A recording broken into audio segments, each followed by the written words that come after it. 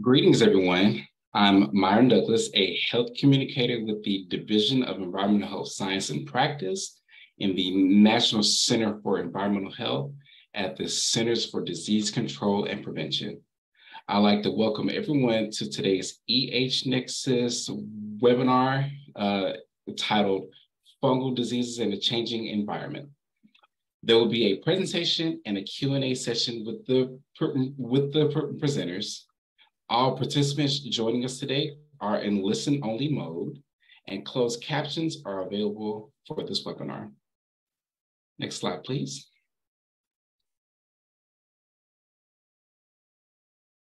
Today's Nexus webinar will be available to view on demand.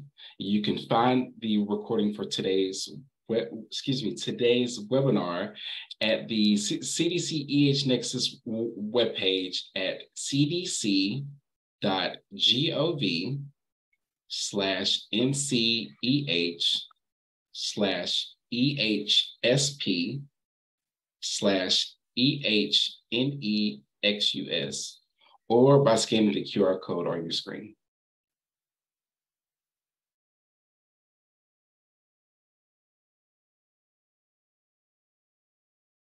Next slide, please. You may submit questions at any time during today's presentation. To ask questions using Zoom, click the Q&A button at the bottom of your screen and then type in your question in the Q&A box. Please note, we often get more questions than we can answer in a live session. Also, if you are a member of the media, please contact the media relations team at media@cdc.gov or by using the phone number listed in the top right. Next slide, please. Please note the findings and conclusions in this presentation are those of the authors and do not represent the official position of the Centers for Disease Control and Prevention. Next slide, please. I would like to now introduce our moderator for today's webinar. Dr. Nancy Chow is the Deputy Branch Chief for the Mycotic Diseases Branch within the Division of Foodborne, Waterborne, and Environmental Diseases in the National Center for Emerging and Zoonotic Infectious Diseases at the CDC. Now I turn it over to Dr. Chow to introduce our presenters. Dr. Chow, the floor is yours. Thanks, Myron. And to echo what Myron has said, hello, everyone, welcome. We're so excited that you've joined this webinar focusing on fungal diseases in a changing environment. So as Myron, my name is Nancy Chow, and I'm the moderator. And so today, next slide, please, we have three speakers, three fungal disease experts who are excited to share their insights on the potential role of climate and environmental changes on the emergence of new fungal pathogens, on the development of antifungal resistance, drug resistance, as well as the changing geographic range of some of these pathogenic fungi in the environment. And today, what you're about to hear is all part of a wide event that we've been hosting this week called the Fungal Disease Awareness Week. This is an event that started 7 years ago in 2017, and each year it's gotten more established and more globally recognized. And so we'll drop a link in the chat where you can find out more about Fungal Disease Awareness Week, as well as a graphic that kind of shows all of the themes that we've had each day this week. So on Monday, we kicked it off with the World Health Organization, the WHO, with a webinar called When to Think Fungus. And then on Tuesday, we focused on healthcare-associated fungal infections. On Wednesday, we focused on antifungal resistance. And then yesterday, we focused on diagnosing endemic mycoses. So today, as our final webinar, we're excited to get started. So we will now go on to our first speaker that I will introduce. Our first speaker is Dr. Arturo Casadevall. Dr. Casadevall is a globally known expert in the host immune response to microbial pathogens. He is professor and chair of molecular microbiology and immunology at the Johns Hopkins Bloomberg School of Public Health, where his team focuses on how microbes cause disease and how the immune system defends itself. And prior to joining Johns Hopkins, he served as director of the Center for Immunological Sciences at the Albert Einstein College of Medicine. So please welcome Dr. Casadevall.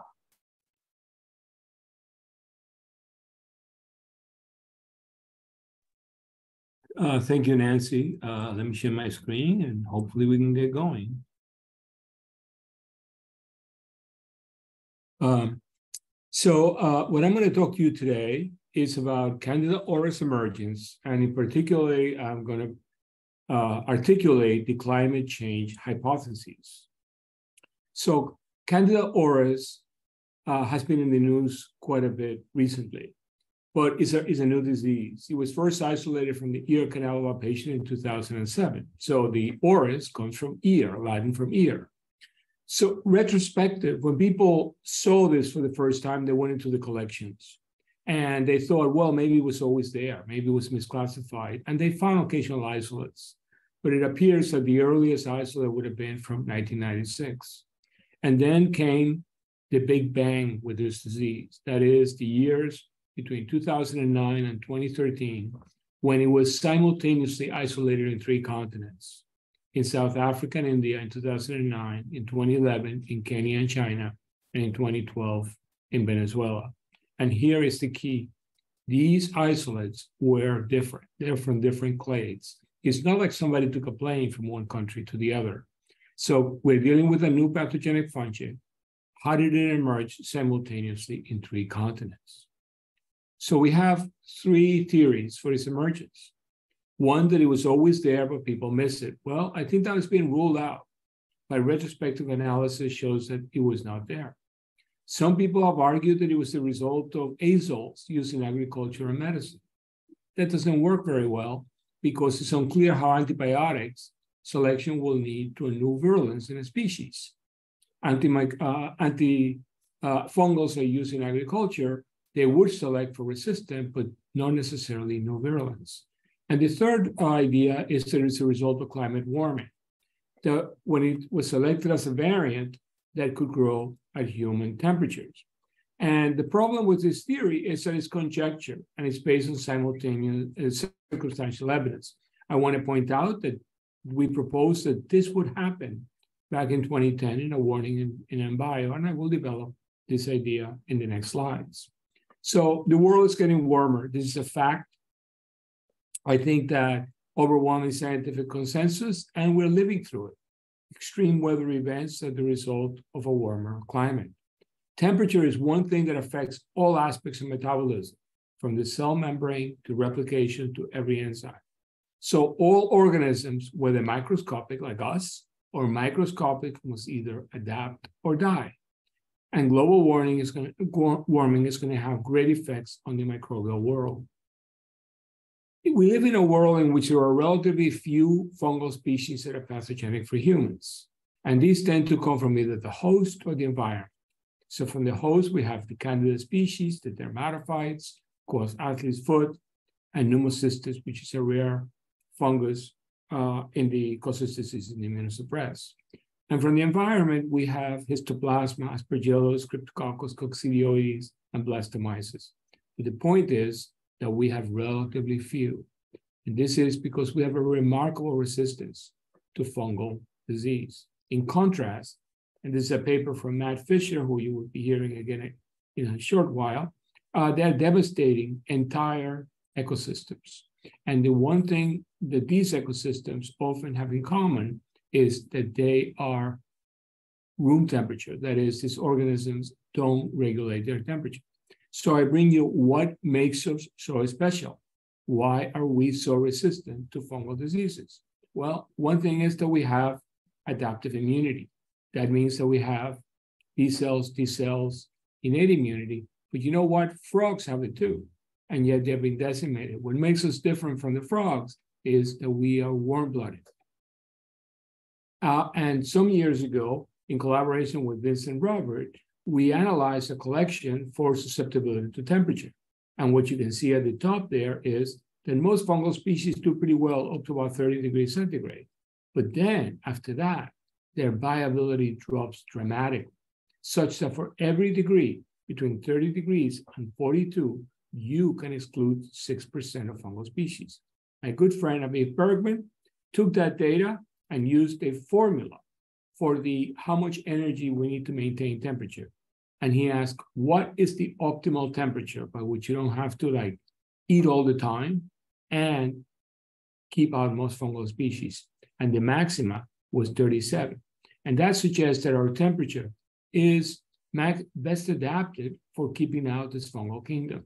And that may account, together with adaptive immunity, for a relative resistance. Human fungal diseases are more common in the cooler parts than systemic infections. Nail fungus, athlete's foot, dandruff, which is, by the way, is an infection. And in babies, fungal diaper rash occur in cooler regions. In the lab, experiments have shown the powerful role of temperature in helping fight fungal disease.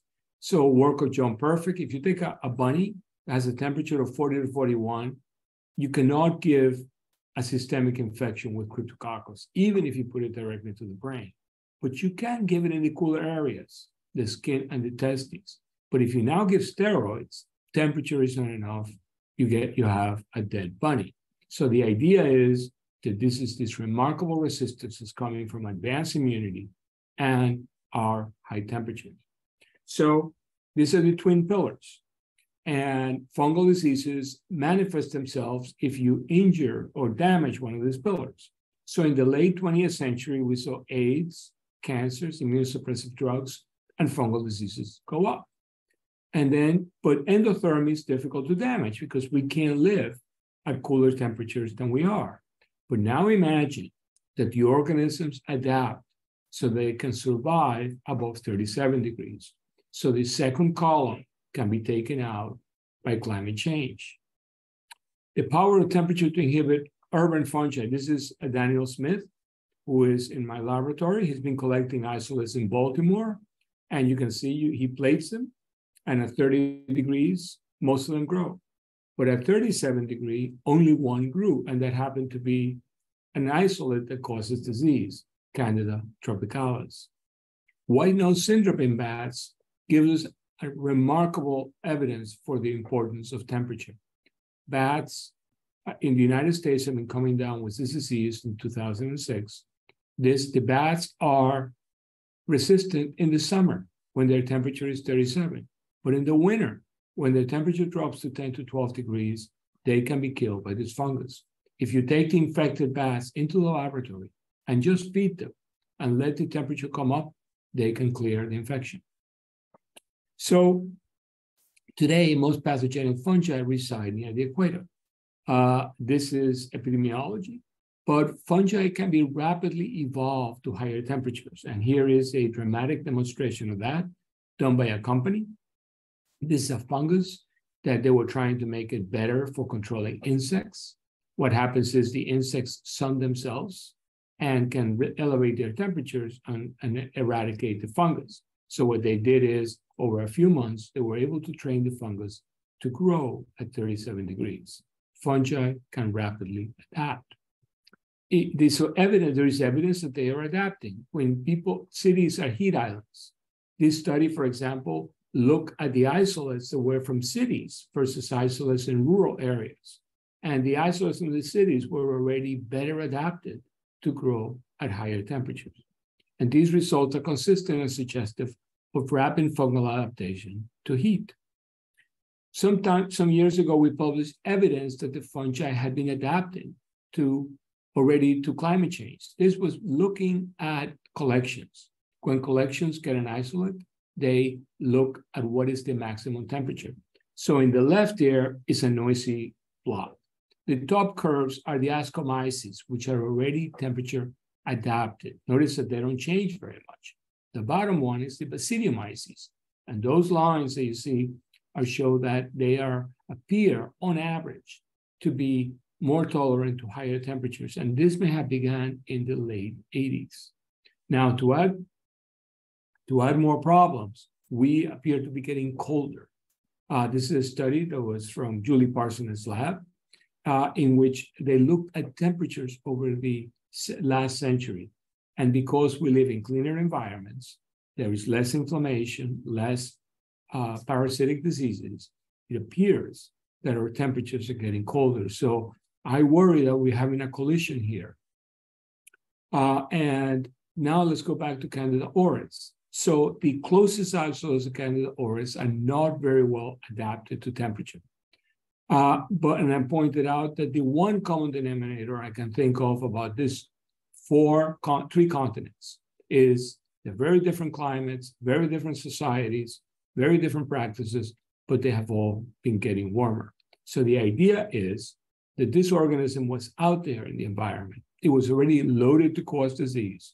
And over the last few decades, it adapted such that it could move into humans. There is some evidence that the isolates from the environment, and this is a great work from Anurag Chaudhary in India, in which she showed that the isolates from remote areas in the Andaman Islands were less temperature adapted than those that are, for example, a beach that is frequented by humans or clinical isolates. So in summary, the emergence of Candida auris is theorized to be a consequence of climate change. The validation or rejection of this climate change explanation will require a better understanding of the thermal tolerance of C. auris and a mapping of its occurrence in the natural environment. And here is the warning. Climate change could bring new infectious disease as environmental microbes, which currently cannot cause disease because they cannot tolerate your temperatures, adapt to higher temperatures, and become capable of defeating our thermal defense. Thank you. Thank you, Dr. Casadevall. Well, I'm very much looking forward to our Q&A that we will have after the three presentations. So to introduce our next speaker, who is Dr. Matthew Fisher. Dr. Fisher is a professor in the Department of Infectious Disease Epidemiology at the Imperial College School of Public Health.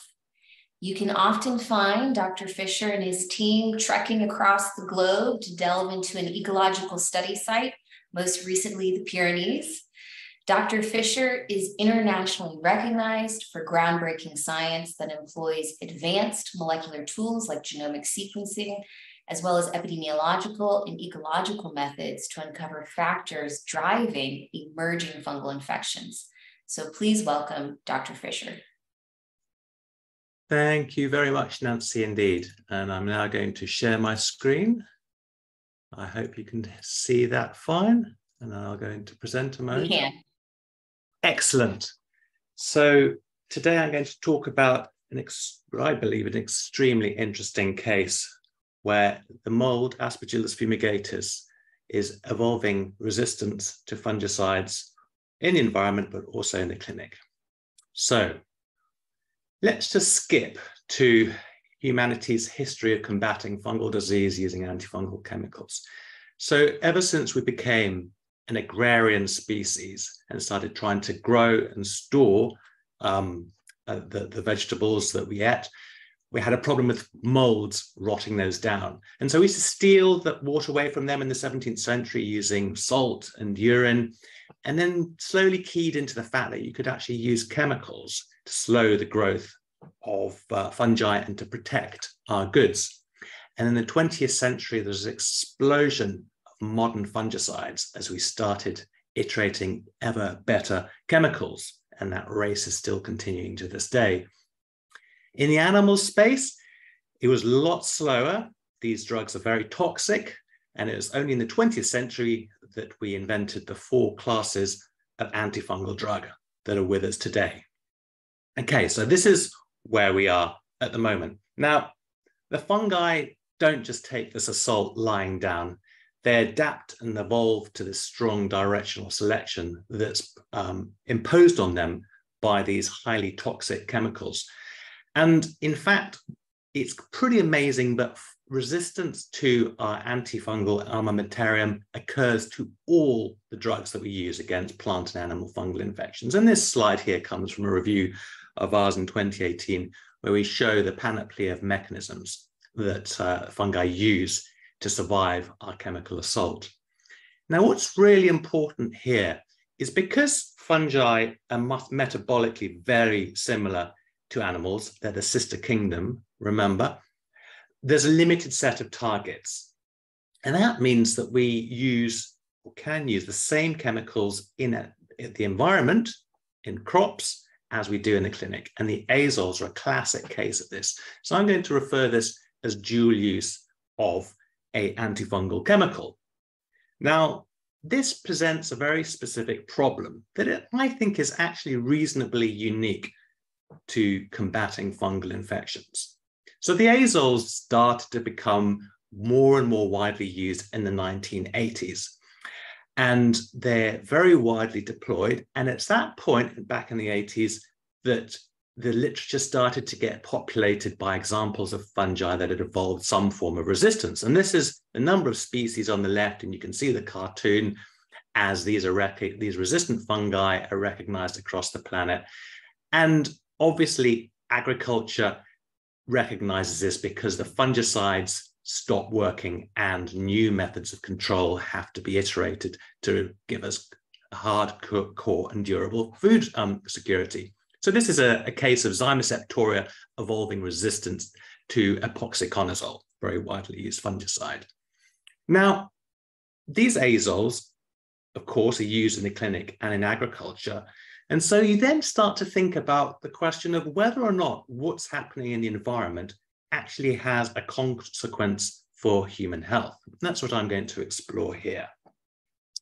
So the molds that we're exposed to are potentially pathogenic. And of course, every single day we inhale hundreds, if not thousands of fungal spores, which our immune system expects to see and indeed thrives on combating. However, there are pathogens in there. And if we have some form of risk factor, then they can cause serious disease, sometimes fatal.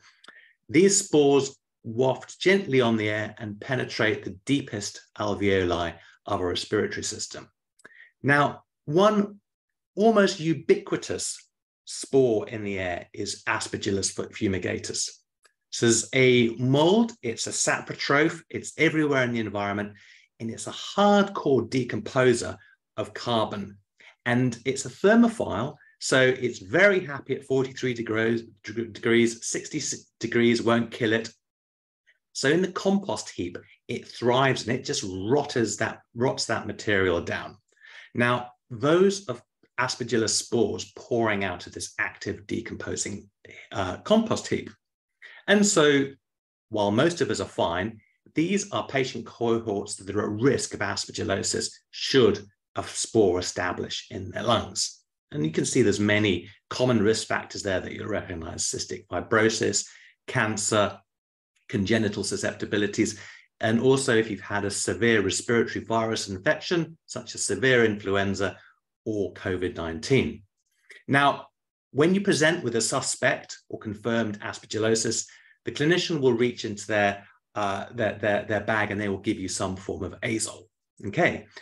Now, the first cases of azole-resistant Aspergillus fumigatus were seen in the 1980s, and this is the first paper that presented resistant Aspergillus in the clinic. Okay, but since then, there was a steady increase in case series, and these are the two classics, one from clinical microbiology lab in Manchester and the other from the Netherlands, where the clinicians and the microbiologists were recognizing increasing resistance in those cases of aspergillosis. And this was the kicker. Many of these were from patients which had never seen an azole. So at that point, the idea started to come, and this was raised by Paul Verwey, that these patients acquired their resistance from the environment. Okay, So I'm now going to drop into the genomics that we use. And I'm going to ask your eyes to do something unfair here, which is to follow 3 plots: space, time, and relatedness. So space here is the isolates of Aspergillus that we've collected, many collaborators involved in this effort, and sequenced. And the relatedness is the relatedness of these isolates. So this is very much how you'd see, say, for instance, COVID-19 variants presented. And at the bottom, there's time. So this is about 1,200 isolates. And we can go back here to just after the First World War. And this is a wild type isolate here with the red arrow. On the right-hand side of the plot, you can see the alleles for the target locus for the azole antifungal. So I'm through here to the Second World War, the 1940s, and everything is wild type. 1980s, 1993, and then 1998, boom, we have our first sequence, azole resistance allele at the CYP51A locus. This is called tandem repeat 34. Okay, so we're going through the 2000s, and now we've got another variant here called tandem repeat 46. We go through to 2015, 2017, and we're now through to the present. So what you've seen here on the right-hand side is a great diversification in alleles at this locus, and these are what confer resistance of Aspergillus to the azoles. And the sharp-eyed one of you will notice that the resistance is highly clustered. So there's been a limited number of originations of resistance, and it's clumped together in what we call clade A, and hasn't been homogenized by recombination across the whole of the Aspergillus population. This is a very interesting property of resistance. It also appears that clade A resistance appears rarer in the Americas compared to Europe. Now, there are many caveats surrounding this observation, and it needs to be tested much more thoroughly than we've done here, but I've just thought I'd point it out because most of this audience is in the USA. So the study that we did in the UK was we sequenced UK clinical Aspergillus cases of aspergillosis and compared those to them from the environment. And you can see here from this plot that clinical and environmental Aspergillus are very highly similar to one another. They're not separate populations. And when you actually look at the resistance that's in those genome phylogenies from those UK Aspergillus from the environment and the clinic, you see that same clade structure that I presented in the global population. And this is a bit of evidence that convinced us that those patients that had acquired, that had azole-resistant Aspergillus infections, had acquired those from the environment was because we repeatedly isolated that genotype from the environment. Those isolates had to have been inhaled and established in the patient. So we're convinced that those patients were infected by pre-acquired resistance. We then asked the question okay, what proportion of the British public are actually exposed to this bioaerosol, resistant bioaerosol? This is the work of Jennifer Shelton, a PhD student in my lab, who leveraged the extraordinary power of citizens to survey their environments using these little sticky samplers at 4 sampling points. We used the solstices and equinoxes across 2018 and 2019. Those isolates then arrived in our lab, we cultured them, we genotyped them for resistance to a common fungicide, tebuconazole, and we then sequenced a lot of them.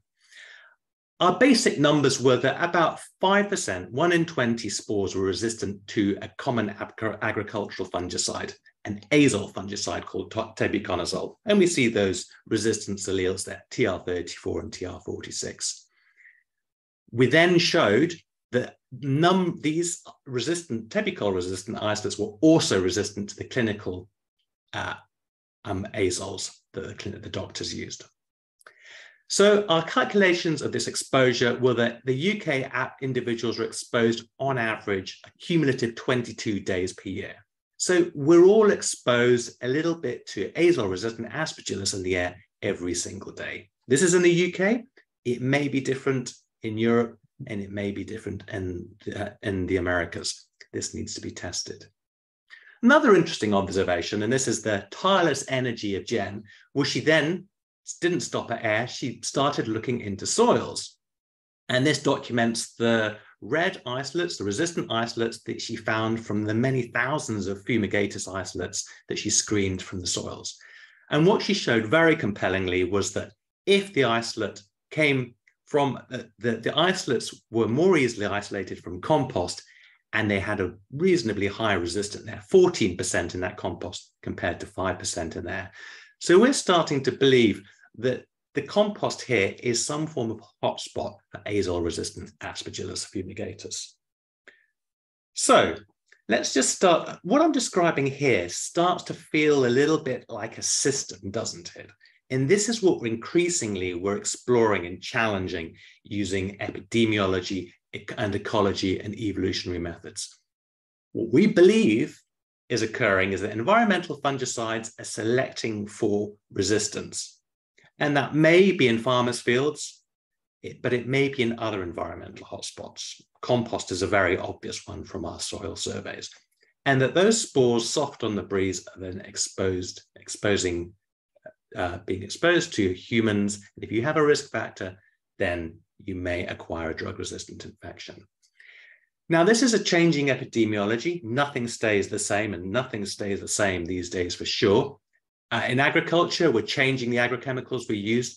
Patients are changing in their at-risk phenotypes. See, we never before had COVID-19. Now there are many, many millions of patients with damaged lungs as a consequence of that viral infection that are at risk from Aspergillus and need treating with azoles. Climates change, they'll impact thermophiles such as Aspergillus fumigatus. And along with climate change, biota will change. And there's always some form of ecological warfare between microbes that may impact this dynamic. And there's also pleiotropic effects. When you change a locus at one point in the genome, other changes occur as well. So virulence may change as well. There's a lot going on in this system which we need to understand. One aspect of change is the new antifungals and fungicides that are being used. Now, are we spinning the roulette wheel of dual-use antifungals? So this is where we are now, 2023. And after a Herculean effort, many decades of detailed research, many millions of dollars of funding, we've discovered new clinical antifungals, olorifim and fosmanogepix. So olorifim inhibits DHODH, fosmanogepix, GWT1. However, because of the limited targets that are available, agriculture has also iterated on and discovered these same two targets. And there are now fungicides developed which also hit those inhibitors. Iflufenaquin and aminoparaffin are two that we know of. Now that's fine, but if these are widely used in the environment, then aren't we going to be imposing the same natural selection environment which will evolve resistance, which will then rapidly disable olorifim and fosmanogepix, and again spin the roulette wheel. So this is something that policy really, really needs to take into account. It's important. So I'm afraid it's a rather moldy future. Molds such as Aspergillus easily evolve in response to antifungal control. We really lack the understanding of the ecological processes that lead to the adaptation and selection for resistance. There are many extrinsic factors which will influence this dynamic, environmental change, widening at-risk groups, and definitely new farming and recycling practices will play a role. And there is the potential at this stage that new clinical antifungals may be undermined by agricultural analogues. Dual use of antifungal chemicals does seem to be currently set to continue. So that's all from me, folks. I would just like to acknowledge the key researchers in the research, but there are so many more that I'm just the mouthpiece for. And I will now stop sharing and return to Nancy. Thank you very much for having listened. Thank you, Dr. Fisher. I was wondering how long it would take to hear a fungal pun. So thank you for relaying information about our moldy future. Okay. So looking forward again to our Q&A in the end. Our last speaker we will introduce, who is Dr. Bridget Barker.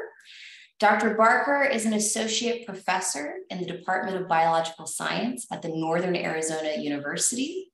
Dr. Barker is a recognized expert in valley fever and its causative agent, Coccidioides.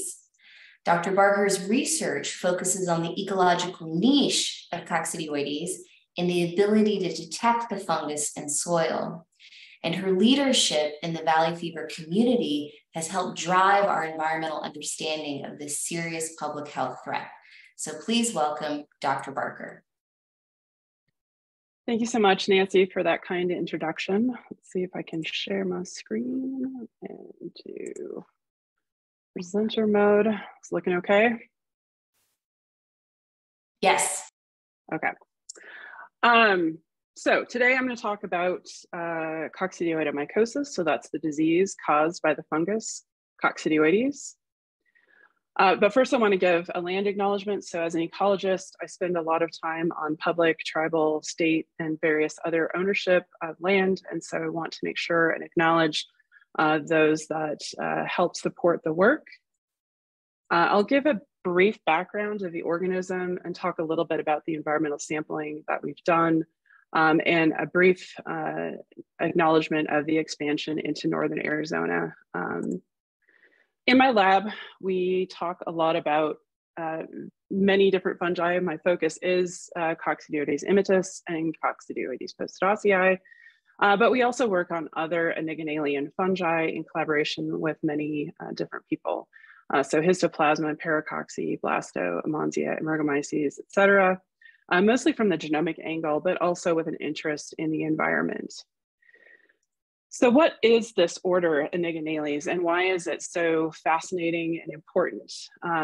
It's a group that contains many primary fungal pathogens. So these are pathogens that can cause disease in otherwise healthy patients. There are multiple families in this order, but there are two families where we have the majority of these pathogens, the Mycetaceae and the Onygonaceae. So Coccidioides here at the bottom of this tree is in the Onygonaceae, and the remaining pathogens are in a different family, the Mycetaceae. So they may be under different selection pressures, but we use comparative genomics to try to understand the relationship between environmental factors that may influence the growth of these organisms. Additionally, this order is sister to the Uroshiales. So we just heard from Dr. Fisher talking about the Aspergillus fumigatus problem. And so this is also an interesting aspect of the evolution of these organisms and the evolution of pathogenicity. And so the class Uroshiomycetes contains a broad number of these organisms. If you want to dive into this a little bit more, this is from a recent review paper that we have on these fantastic yeasts. So why are they so fantastic? Well, most of these organisms are dimorphic. So in the Onigonales, we have a large number of dimorphic fungi. So in the environment, they grow as mycelia with conidiation patterns that are differentiated between these groups, but in the host, they form yeast-like structures. And in the case of Coccidioides, a very specialized structure called the sphereal, which is basically an encapsulation of yeasts that are very small, so 1 micron, and these can migrate throughout the body. They have variable asexual structures, and the yeast phase is highly differentiated. So where do we find these fantastic yeasts? So interestingly, I think, and in comparison to what was presented on Aspergillus, we find a large, diverse distribution of these organisms in North and South America.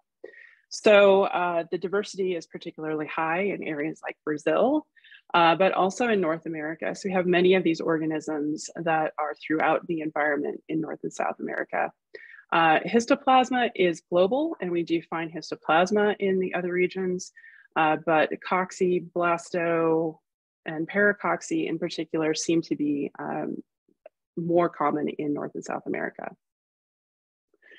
So I mentioned two species, Coccidioides immitis and Coccidioides postidacea. So again, following up on work from Dr. Fisher, who designated Coccidioides postidacea as a new species, which is well supported by phylogenetic evidence. we found that there's also phenotypic differences, and it's related to temperature, interestingly. So at 37 degrees, Imidis actually grows more poorly. So it's not completely inhibited, but growth is definitely much slower. And this is consistent across hundreds of isolates that we've looked at.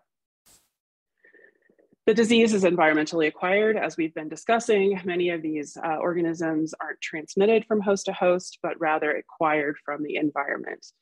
There's very little evidence for transmission from an infected host, except in very rare cases. So like an organ transplant from tissues that were previously infected. And unfortunately, we have really limited data on the environmental niche, right? So this limits our ability to do good modeling, have predictions about when and where the organism is going to be most present. So this pathogen really does infect almost all healthy mammals. We have rare cases of dolphins off the coast of California becoming infected with this pathogen. It also exhibits strong biogeographic patterns. And again, this is follow-up work that was published by Matt Fisher, and we surveyed a number of additional isolates to determine if there were differences in Phoenix and Tucson. So a primary question here was, do we have that much genetic differentiation that we indeed can tell the difference between a Phoenix isolate and a Tucson isolate? And indeed we can. But we also observed that there are unique genotypes in different areas. So Texas, South America have unique genotypes, and this is very distinct from the Imidis genotype that we find in Bakersfield, which is very different from the Imidis genotype that we find in San Diego, et cetera. So what have we learned about where we observe high case rates? So the endemic region, regions that are colonized by this organism have hot, dry, alkaline soil. And these areas are also occupied by other endemic species. So if we think about the biotic factors that are associated with Coccidioides, we have cacti that are really only found in North America and South America, armadillo species, various reptiles, various mammal species that are really only found in North and South America. But in addition, there are many other microbes that are present only in these areas, and those are very poorly characterized. Desert soils are really characterized by biocrust, so the surface layer of microbes and algae and mosses that help to stabilize the soil are being impacted by anthropogenic factors, and that surface soil as it's degraded will impact other layers of the soil. In addition, there are abiotic factors such as highly alkaline soils, saline soils, seasonally heavy rainfall, extremely high temperatures, high UV, dust storms, wind erosion, et cetera. So all of these factors really put selective pressure on organisms in this desert environment. And in particular, Coccidioides seems to be well adapted to these factors.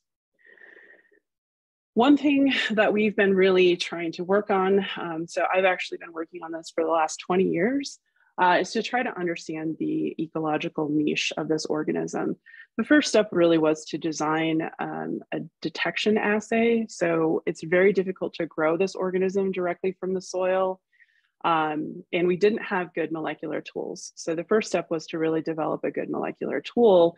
Once we had that molecular tool, then go out into the environment. So our tool is a TACMAN-based probe assay. That is a paper that was published in Medical Microbiology. And you can find that paper, or you can reach out to me and I'm happy to share that. Once we had the tool, then we went out and did a bunch of sampling of soil. So in this design, we looked at regions of northern Arizona and regions of southern Arizona. So southern Arizona, Phoenix, and Tucson are known to be hotspots in the environment. Flagstaff and near the Lake Mead area are not known to be really hotspots for this organism. We designed the study so that we selected soil from rodent burrows. You can see some pictures here of various types of rodent burrows that we observed, and then surface soil that was adjacent to the rodent burrow. In total of 131 samples, from these, there were 36 that were positive for Coccidioides. And if we look and split those by burrows versus non-burrows, 25% of the samples from burrows were positive versus less than 1% near burrows that were positive. So clearly animals or animal burrows or the burrow environment is somehow playing a significant role in the distribution of this organism in the environment. So now that we have that great preliminary data, now we have funding to actually do some long-term monitoring of these positive sites.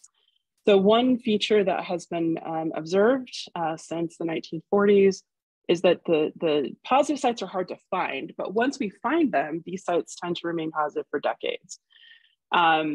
When we have been able to isolate from the environment, most of the isolates that we obtain from a single site are clones. But most of the patient genotypes, or most of the patient isolates have different genotypes. So that's a little bit of a controversy in our field. So is the diversity in the environment different? Are we not really capturing the total diversity? So one of our goals is to actually develop methods to directly create whole genomes from the environmental DNA that we're extracting. So we're using a hybrid capture method to pull out Coccidioides specific DNA from these environmental samples that we've identified that are positive, and then reconstruct the whole genome to really understand what's the actual diversity in the environment. Additionally, since we're able to go back to these sites monthly for 3 years, we have great opportunity to look at temporal variation, seasonal impacts on when we see potentially higher fungal burden in the soil versus lower fungal burden in the soil. Is it related to soil temperature, soil moisture, et cetera? So we'll be able to look at all of those variables. And in addition, look at how these genotypes might change over time. And so these questions are to be answered. Hopefully in the next few years, we will have answers to these questions that have been sort of confounding us for many years in the Coccidioides field. So just to get back to the topic for today, climate change and fungal pathogens. So again, why do we care about this? It's because these organisms are acquired from the environment. We don't have vaccines. There's not a single fungal vaccine. Therapies are limited, as Dr. Fisher pointed out. Thermotolerance is becoming more common, as Dr. Casadevall pointed out, right? We know that long-range dispersal could happen, so we could have the spread of these organisms to new areas. So these are opportunistic, or we could have more of these organisms in the environment in novel regions. So just to finish up with what we've observed in Arizona, so we know Maricopa, Pima, and Pinal are hyper-endemic counties. So in this map of the counties of Arizona, these are the 3 counties that we are most concerned with. So we know that that is a hotspot for cocci. But what we've observed is we see these upticks occasionally in regions outside of that. So do we actually have the organism in the soil here, or is this just travel related cases? So we, a talented PhD student in my lab, Heather Mead, actually looked into this question specifically. So she went to all of the counties in northern Arizona, collected soil, and also looked at the case rate. And indeed, we did see an increase in cases, and we did discover that there is Coccidioides in the soil in all 5 counties in northern Arizona. So has it always been there? Is this a new migration? And again, these are questions that still remain to be answered, but this is tantalizing evidence that we need to start considering regions that are near endemic areas and not just focus on endemic areas in terms of both environmental sampling as well as clinical outreach and increase in testing and thinking fungus when a person comes in with a respiratory disease in Arizona. So I want to thank our funders and all of the people in my lab group that have contributed to this over the years. And I want to thank you for your attention, and I will stop sharing. Great, thank you, Dr. Barker. Okay, well, we have 10 minutes for Q&A, so that's pretty successful.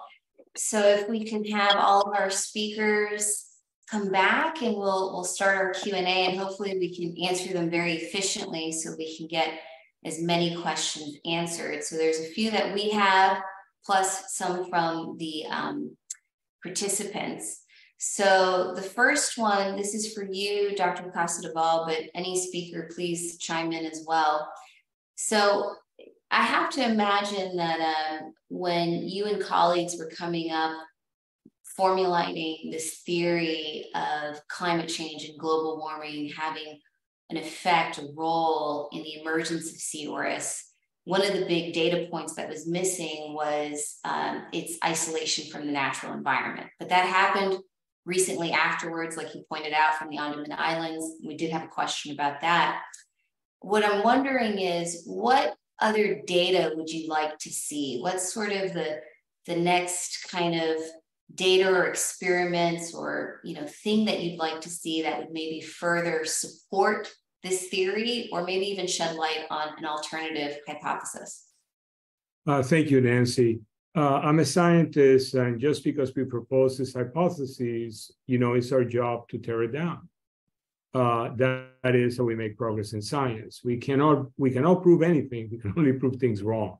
So one of the things that you could have proved the current theory wrong would have been if the isolates we would have found it in other mammals, right? If you found it in other mammals, then it would have already been temperature adapted. Therefore, it didn't quite make that kind of sense. But the fact that you found it in the environment and it wasn't as well adapted, well, that's consistent with it. It doesn't prove it. It's just one part that fits within it. What would I like to see? I would like to see more mapping of the natural world. I want to know what's out there.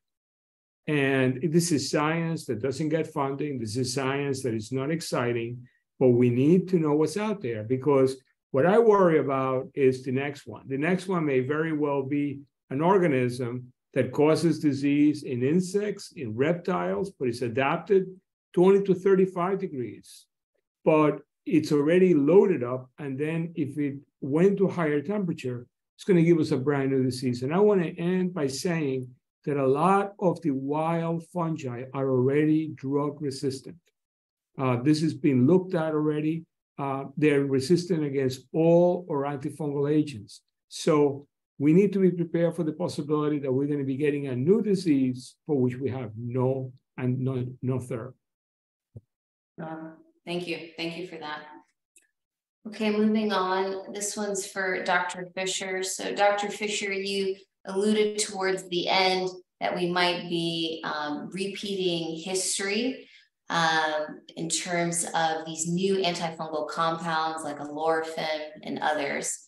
So in reflecting back on this decade's experience with azole resistance for A. fumigatus, what do you think are some lessons learned? I don't know, maybe in environmental surveillance or others that we can learn and apply to when thinking about the future and these future antifungals?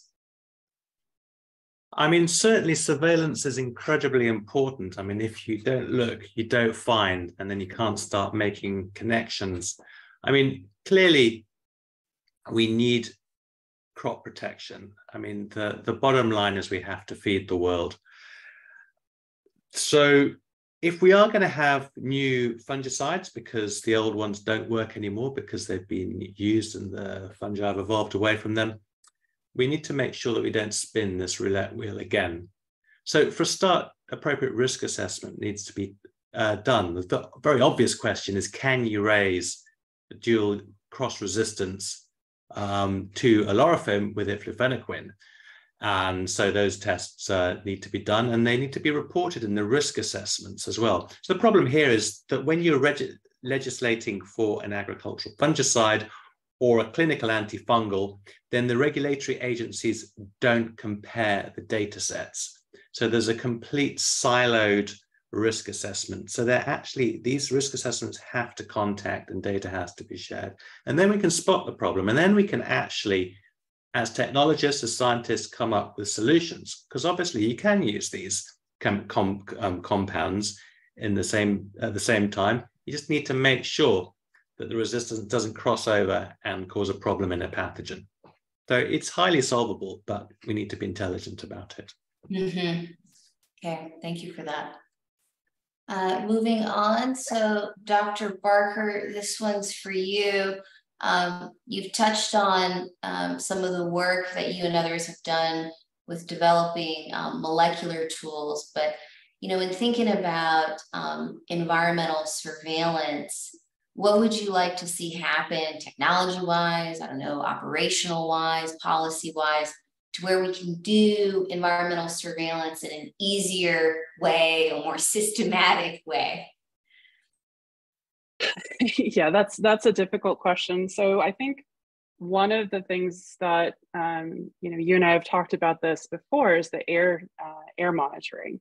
And so if we could have more accurate air monitoring and doing it on a regular basis, maybe that would be something that would help in terms of alerting the public, oh, there's a high burden of the fungus in the air column. But it seems that the air sampling methods haven't worked as easily as we had hoped they would.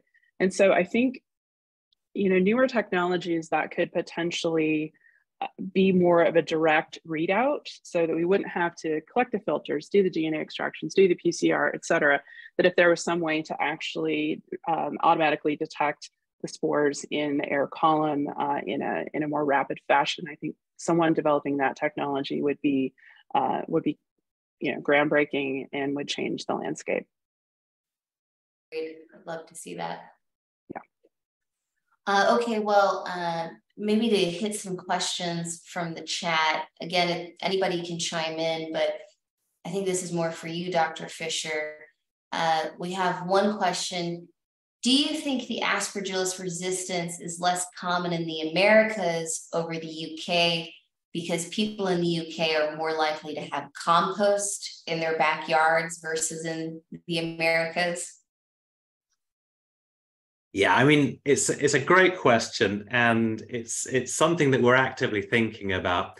I mean, widespread resistance was detected in Europe first, and it's clearly very, very common over here. It was first noted in the Netherlands. We do a lot of composting. We're very, very keen on recycling. I mean, Europe is an incredibly densely populated and well-used environment.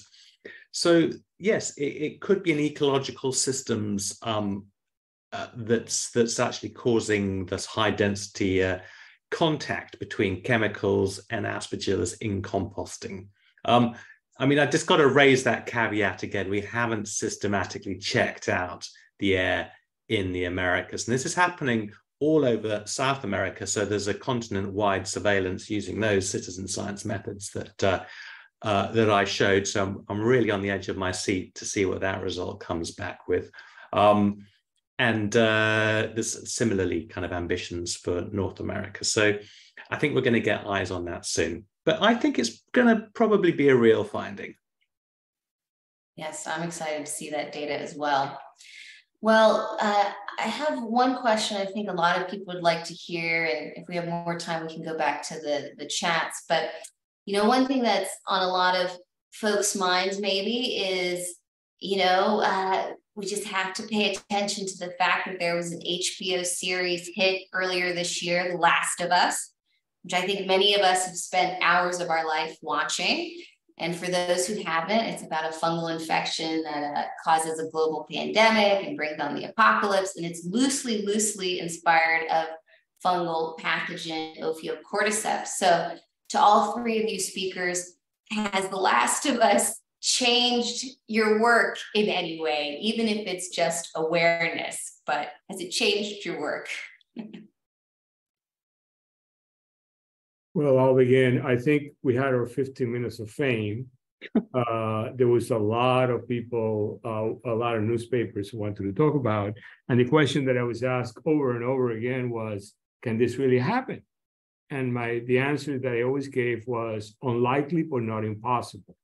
And I just remind everybody that fungi make LSD. And is it totally out of the work realm of possibility that some fungus will make some compound turn into fungus? Unlikely, but not impossible. Thank you. All right. Go on. From my point of view, I just think we're forever amazed by the creativity of fungi to do great and wonderful things, as well as to pose totally implacable pathogens. And the desperate situation that the world's amphibians find themselves in is largely due to previously completely unknown fungi busting out of some endemic focus across the planet. So I would never feel complacent with fungi around. Thank you. Well, I know we're at time, so I'll turn it back to Myron. Thank you all so much. Next slide, please.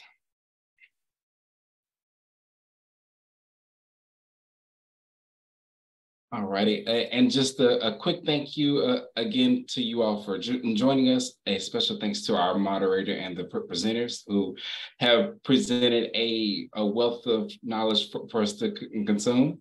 If you have any questions about today's presentation, please send an email to ehnexus@cdc.gov. Thank you all so much, and we hope you have a great rest of your day.